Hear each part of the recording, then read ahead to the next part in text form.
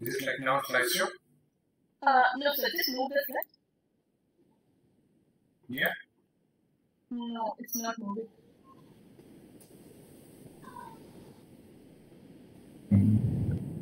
Otherwise, you can Talk about something which is very commonly used in routine practices. This is basically a presentation for people who handle more of tree part and to understand them to get a better insight into the how do you analyze the histograms, which usually plots the end of the graph. So this we'll be talking more on RBCs and platelet counting and how we can interpret this one. So keeping this point, let us look at what RBCs look like and how RBCs are assessed. Now, RBCs are assessed and platelet both are assessed with the same principle called as impedance. When any substance passes between the two electrodes and a pulse is generated or resistance pulse is created, that's called as impedance. And this pulse which is generated is recorded. And this record could be high or peak or low peak. So this is what we call as impedance resistance recording. And this is calculated for a counting of RBC cell size and platelet cell size. Using this, we could go to another technology now, which is called as optical platelets, with the help of which we also try to categorize the type of platelets which we can assess, both aesthetic as well as you can assess the fragmented RBCs, which is usually depicted in an optical platelet as a drop down from the diagram, as you can see on the in a circle which are represented as RFRC, that is called the fragmented RBCs. So according to this, now let us look at much more better way of understanding an impedance graph. So this would be a normal graph which is usually seen in any hematological analyzer. And this is common in most of our analyzers which have three parts. So if you look at the graph, usually prints like on the bottom you can see discriminators as 25, 60 and 250. And usually we divide them with something called as discriminators, which is called as lower discriminators and upper discriminators. This is common rule against any impedance graph which we plot. So for RBCs, we choose a low discriminator between 25 and 75, and upper discriminator we choose somewhere around 200 to 250. A normal graph usually represents a huge peak, and a large major distribution of the curve is between 60 and 125. So this would be the normal part of the curve. So your parameters from the curve, which is derived parameters from the curve itself, or we also call them as bell shape or Gaussian distribution, is this particular yellow shaded area is what we take it up and we assess our MCV and RDL. So this is how your hematology filter calculates an MCV and RDL. So now let us look at some kind of modifications of the graph which is represented on Coulter, where you can see a graph getting shifted. That's you can see a lower discriminator which I said, which usually between 25 and 60. This is starts beyond it, which starts from the left side of the curve, what we call left shift of the curve. This usually happens when there's microcytic anemias or iron deficiency anemias, which you commonly encounter. And also look at the graph, the peak of the graph is usually less.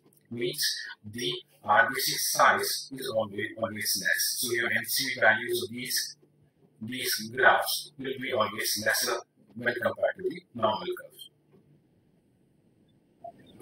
So when we look at sometimes, what we see is this is also another type of graph where you can see a small peak in ahead of the normal curve. These small peaks are either because one is a fragmented RBCs which could be present because either due to correction is wrong or due to hemolysis happen due to the transportation which is quite delayed, which is common in our laboratories which we get samples from other sources. And other causes could be WBCs, also be the fragment, which is also same causes of lysine could have taken the WBC fragments. And the other most common, if we receive samples from West Bengal and other areas, the eastern part of the country, where we have large platelets as a common condition.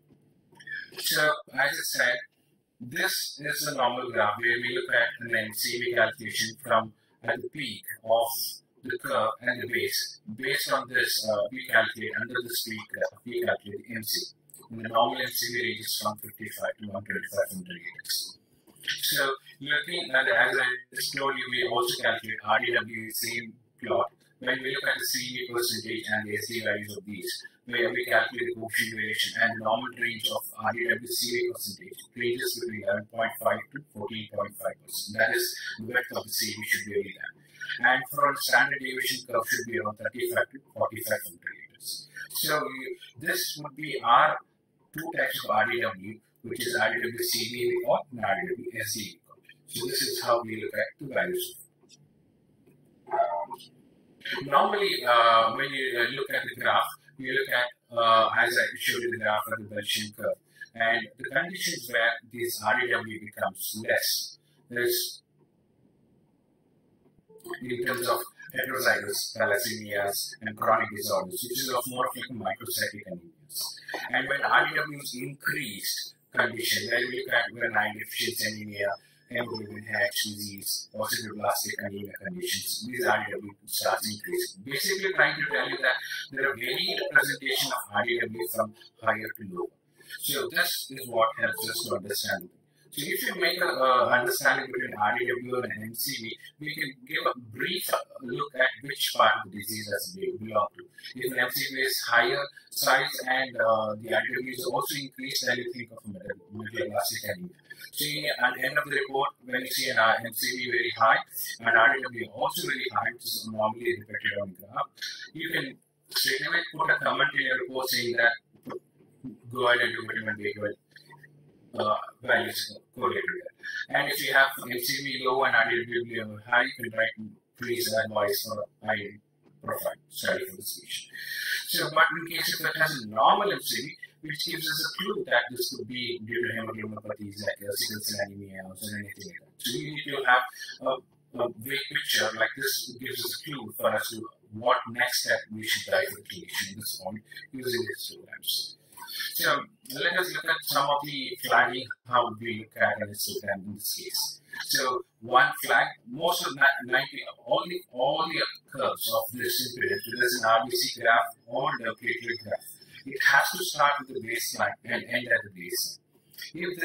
If the graph doesn't start at the baseline, always or end at not at the baseline, then it's always considered as a flag. So in this case, now we have the flag which the curve's not starting at the baseline. So in this case, this possible cause, which I've already told once, if you have a hump in the front of an RBC curve, either maybe because of large platelets, the other cause is also called as platelet clumps. And sometimes the micro RBCs, which is nothing but the fragmented RBCs. The most important point here is called as noise. What is noise? Noise is nothing but the dust particle. Your reagent has dust, your diode has dust. This is the most important point where you will find a elevation curve at the left hand of the column. So you should be very careful not to have dust in your diode. Most of the time we live in an environment where sometimes there is dusty environment too. So the next part here is that, okay, we have looked at the left side, let us look at the right side, where we look at if the same thing happens if the right is not present or the peak is not touching the baseline. This happens only in case of there is an RBC agglutinin or there is a cold agglutinin. In these cases, you need to advise the clinician, please do Cool's test, direct and indirect. So this gives you guidance for clinicians about your report. When you say that my curve is this, so please advise for Cool's test. So this helps the clinician to have more confidence on the report. And also another point is that this usually happens when there's nucleated RBCs. So this also is an indication that the bone marrow is undergoing an extensive stress or is undergoing a regeneration of a lot of RBCs getting pumped into the circulation part. Another clue is that this could also be a WBC, which is most commonly seen in elderly people where you have a CNN-like picture. So this is how you get a clue looking at an RBC graph itself. And if you have a platelet WBC count around 18,000 or 16,000, and you have an RBC graph like this, and when you look at a peripheral smear, it looks more of like a more lymphoid population, then you think it could be a CLD condition. So you alarm the patient, alarm the clinician, saying that please advise further investigations, maybe like a flow or genetics to look at the conditions. So now they're looking at the same flag. If it has, we'll look at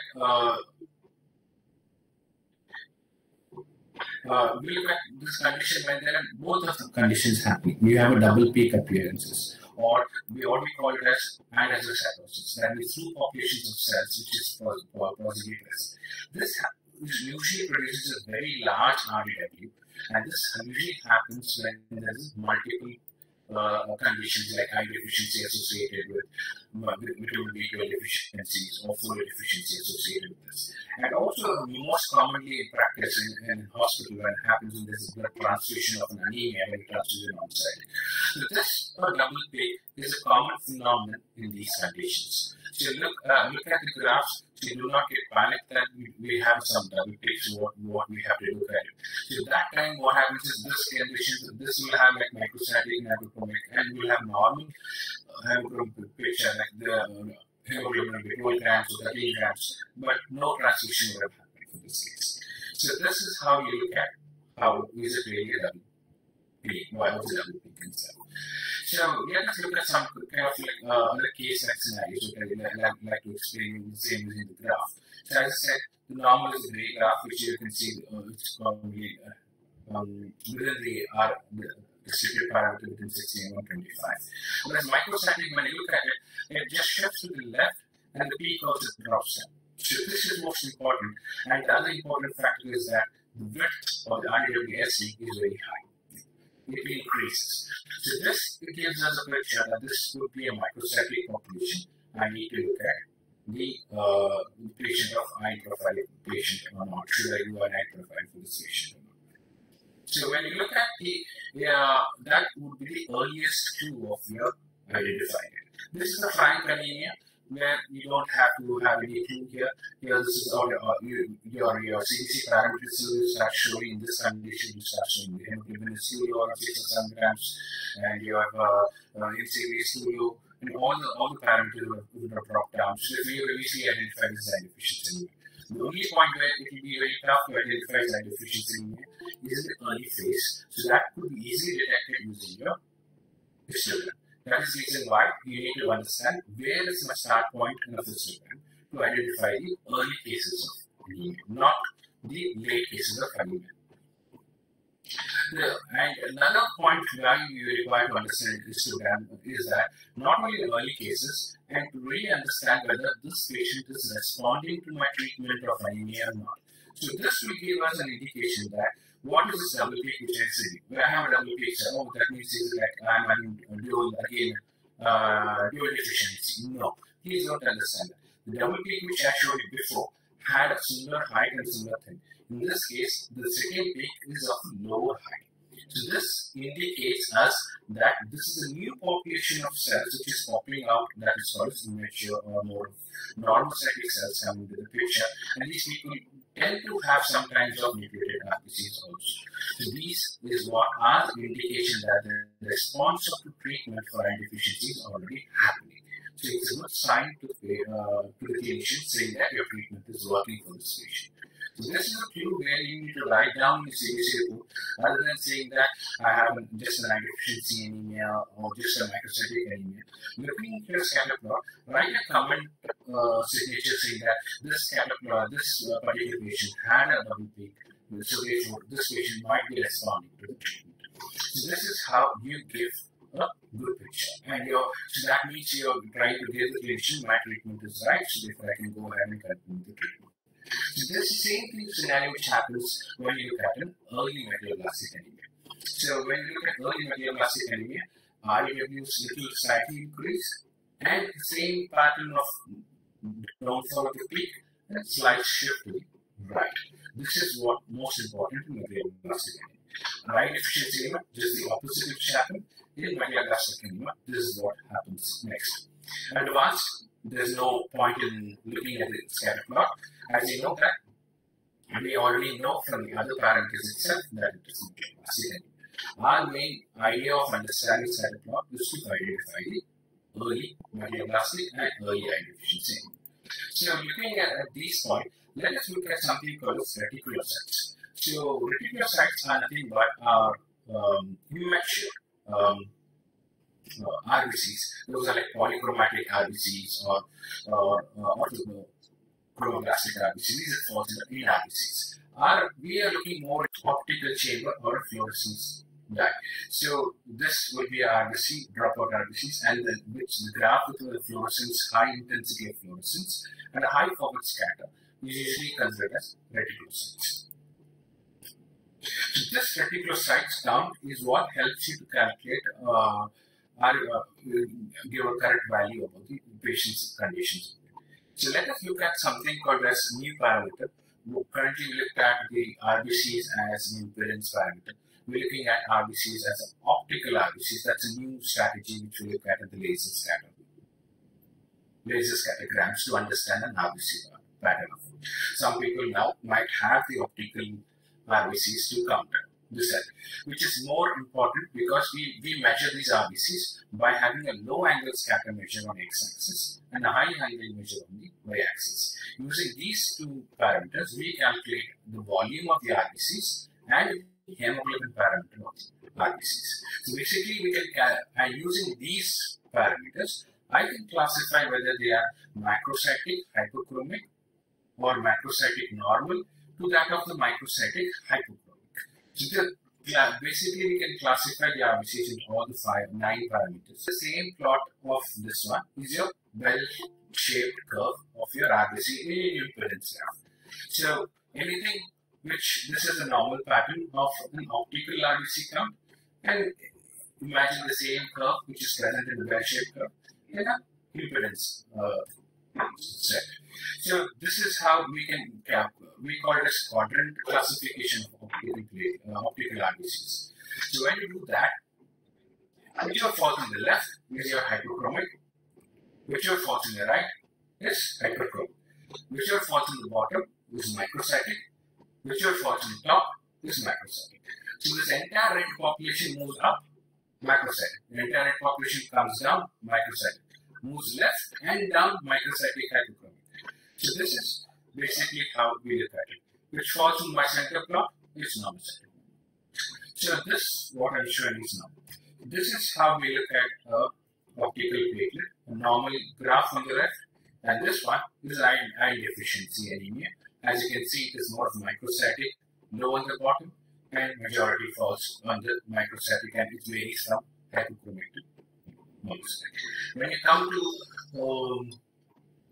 non-megaloblastic macrocytosis, in this case, it is showing more of macrocytes, but the RBCs are still of not showing any chromacy changes.